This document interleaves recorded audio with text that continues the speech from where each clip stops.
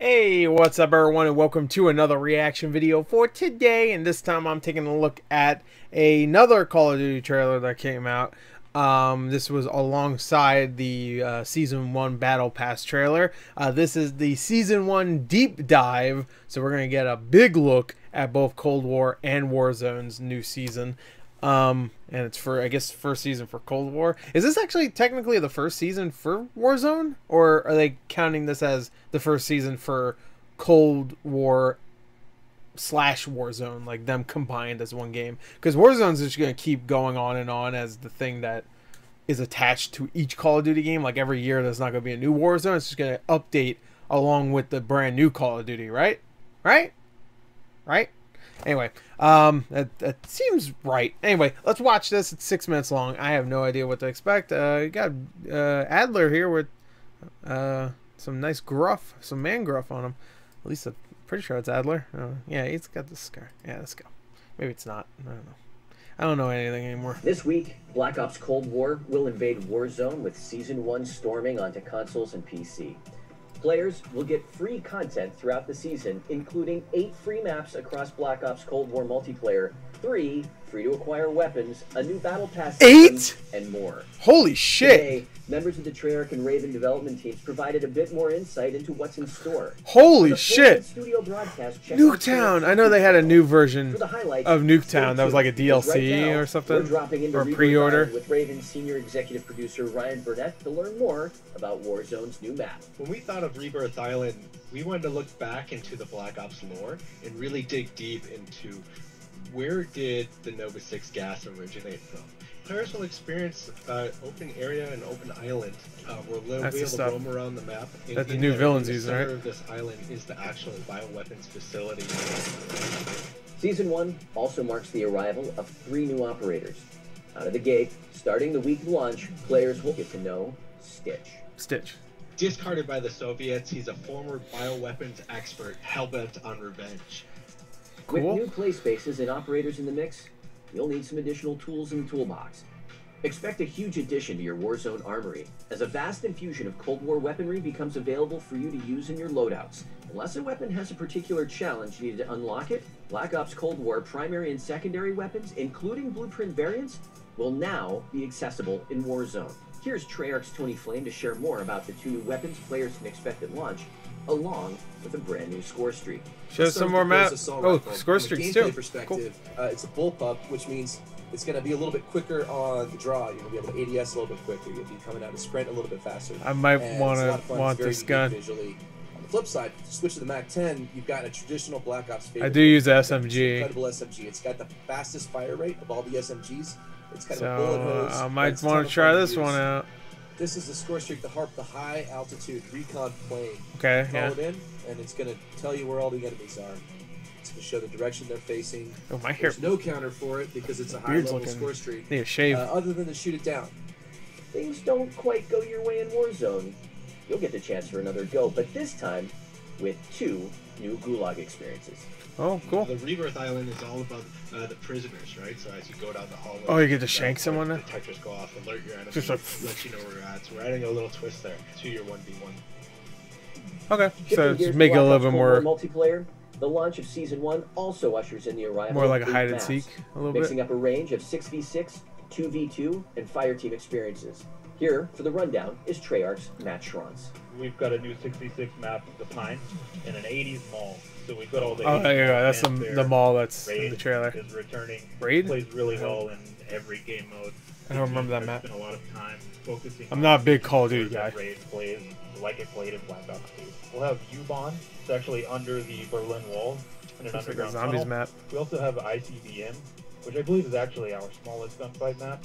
It's located in a launch facility. We've got KGB, which is located in a Soviet financial building. We've got Game Show, and this is just a, Game Show's sick. It is set on a game show stage. Nuketown Holiday. What did the numbers mean? Is that what it said? We've got Snowman. That's pretty good. Looking ahead to some other things mid-season, looks like the team's got some plans for some 8 new maps. Obviously not the day one, right? It'll be spread across the season. It's our biggest fireteam map to date. We find that it lets you spread your wings a little bit further. With Nuketown 84 now in the mix, Treyarch delivers on the nostalgia with a holiday-themed version of the Black Ops cult classic. It was just a fun thing when we were classic? stringing up the lights and kind of brainstorming what we could do. Can it be a cult classic when it's this huge? You know what I mean? Cool. The holiday spirit isn't just limited to Nuketown. Turns out that the undead get a whole lot undeader in There's Dimashino, with snowmen. Treyarch turning the map into more of a winter wasteland than a wonderland. This season, there's plenty of cheer to keep you in the Yuletide mood. We are You can freeze it with snowballs. time That's mode great. Called Jingle Hells, which is a retheming of Dimashina for the holidays. Players will now use snowballs scattered across the map to freeze zombies and drop presents. And inside those presents, you'll get all sorts of things, ranging from Nice. to ray guns. That's really cool. In-game I like that. intel and the I like that a introduction lot. of new Battle Pass weapons and customization I haven't really content played for any zombies yet in The Cold War. undead also get new play spaces for Onslaught on PlayStation. Throughout the seasons, as we add these multiplayer maps, they will be added to Onslaught as well. So you'll be finding new opportunities to earn chalices and take on as many megatons as you can to earn rewards. Later this season, in addition to the Pines, we'll be adding Raid as well. Additionally, fans can expect the new Crank mode for the first time ever in Zombies, coming mid-season, plus much more to come for Zombies in Season 2. So you have a timer of 30 seconds that's ticking down. When it reaches 0, you die. Every time you kill a zombie, that timer resets. It's even more fancy for player when you're juggling I get you. between all these It's like a time trial thing, but when you find like stays alive. When season like a 1 clock or launches, whatever, you remember run that over the and you get quest a little bit extra progression time. system that links player progression, prestige levels, and the battle pass between Black Ops Cold War and Warzone becomes available in Season 1. That's right. When Season 1 drops, expect your season level to be synchronized based on your current season level in Black Ops Cold War. Your previous unlocks from Black Ops Cold War and Modern Warfare, such as weapons, perks, score streaks, and more, will remain unlocked. For all the details about Season 1 and what's in He's store, got that gruff. head to callofduty.com to learn more. Okay. Wow. Oh, Jesus. All right. So yeah, they're definitely adding a lot. I haven't watched this yet. They're adding a lot. They're adding quite a bit. I'm assuming people are just still upset that a lot of this stuff wasn't there day one. How many maps are actually in Cold War right now before this new season comes out? Because I actually don't really know. I've played a few hours, but I haven't really gotten down to like knowing exactly how many maps I've played on. The only one I know I don't like is the one that's on the ship. Is it a ship? Yeah, it's a ship. Where you like go down, like there's 2 areas to go down, one on the left, one on the right, and everybody camps there. And there's like a part in the middle that like you can pass and go to either side or what. I hate that one. I really do. People snipe all the time, which is fine. I get it, but there's a lot. It's a small enough map where you can spawn, walk a little bit, and then get sniped by somebody because they expect someone to be spawned there. Because I've played this map a lot.